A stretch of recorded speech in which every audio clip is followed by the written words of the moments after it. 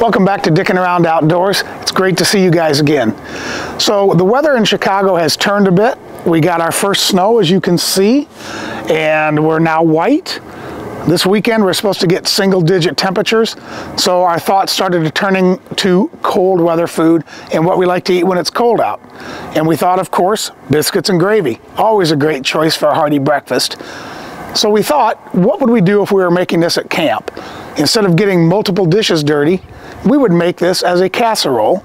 So what we're going to do today is we're going to whip up a biscuit and gravy casserole in a 10-inch Lodge Dutch oven, and we're going to have a really nice hearty breakfast. So stick around and let's show you how we do that.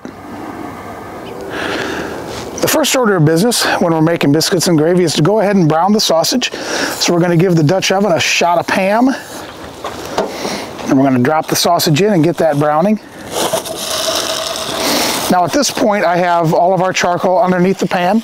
Make sure we've got a good hot pan to brown the sausage.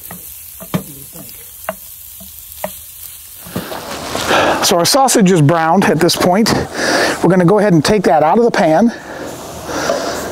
We're going to try to leave as much of the grease in the pan as we can. All right, it looks like the sausage that we got wasn't the fattiest. What you want to try to do is have about 2 tablespoons of fat left in the pan. So we're going to go ahead and put some butter in, let that melt. And then we're going to add the flour. And oftentimes I find that biscuits and gravy has kind of a raw flour flavor. I think people just toss the flour in and then make the gravy. We're not going to do that because I don't particularly like that flavor. So what we're going to do, as the Cajuns say, is we're going to make a roux. And basically all that means is we're going to cook the flour in the fat for just a little bit, cook out that raw flavor, and then we're going to start mixing our gravy. All right, we are going to go ahead and we're going to start incorporating the flour into the fat. We're going to cook this, I'm going to say about 3 minutes. We want to make sure that we get this cooked and that we're not looking at a lot of raw flour flavor. Once we get this cooked, we're going to go ahead, we're going to add the milk, and we're going to make our gravy, but we've got to make sure that we get that raw flavor out of all of this flour. We've been going for 3 minutes. As you can see, this has got a beautiful nut brown color. So now we're going to start incorporating the milk, and keeping in the theme that this is a camping dish that we would make, we're actually going to use powdered milk today that we've already mixed up.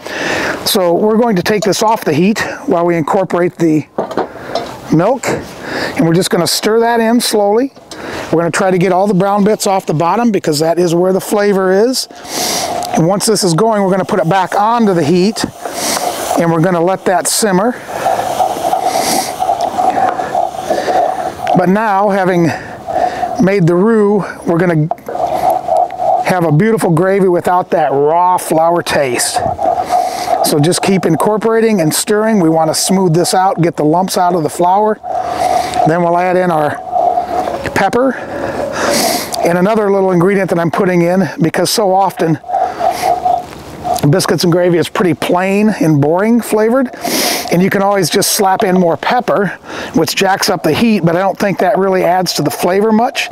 So we're going to add just a tablespoon of Worcestershire sauce today to this, and that's going to balance out the flavors a little bit, give it a little more body, and really just, I think, amp up the flavors a little bit without becoming overpowering and making it taste like Worcestershire sauce. All right, so the milk is on.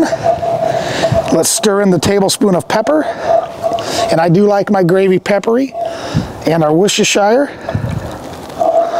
And let's get that back over the coals, and we're going to bring this to a simmer. And we're going to keep stirring while we do that. All right, we have just now gotten a good simmer on the gravy. We're going to add the sausage back in. You don't want to simmer this too long. You don't want to thicken it up because we are going to cook this for 25-30 minutes to make sure that those biscuits get cooked. So at this point, we're going to go ahead. We're going to pull this off the coals. We're going to arrange the biscuits on top of the gravy. Thank you, camera lady. So we're going to stir the sausage into the gravy. We've cut the biscuits into quarters, so we have one package, I think it's 10 ounces. We're gonna just lay those on top. And the reason that they cut those into quarters, you don't have to do that, is I wanted to try to maximize the browning on the biscuits to make sure we had as much brown as we could get. So you just layer this on top. Then we're gonna set this oven up to cook at probably 375 to 400 today because it is so cold out and we do have a bit of a wind.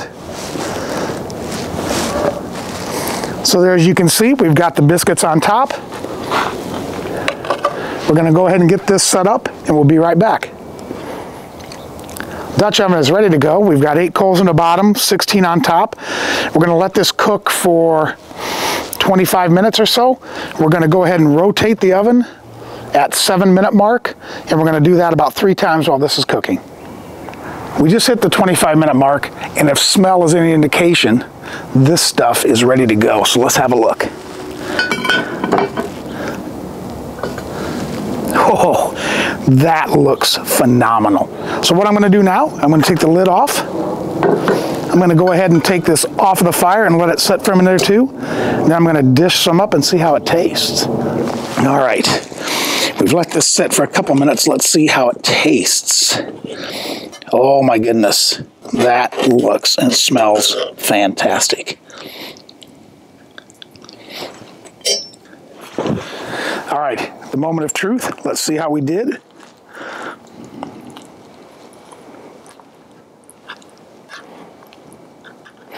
It still looks like it's pretty hot.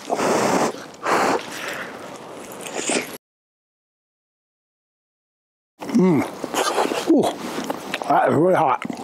I think a couple more minutes for the biscuits, but otherwise this tastes fantastic. So I would suggest maybe 27 minutes, 28 minutes. It is really cold today, so if it was a warmer day, certainly the lid would have heated up faster. But this is a great recipe. You can feed quite a crew with it. It tastes great, it tastes like biscuits and gravy. I think that Worcestershire adds just a level of complexity to it. We don't have any raw flour taste to it at all. This is really good. As always, if you haven't subscribed, please take a moment to do so in the lower right-hand corner. And for those of you that have subscribed, thanks for joining. It's great to see you as always. So take care, and we'll see you outdoors.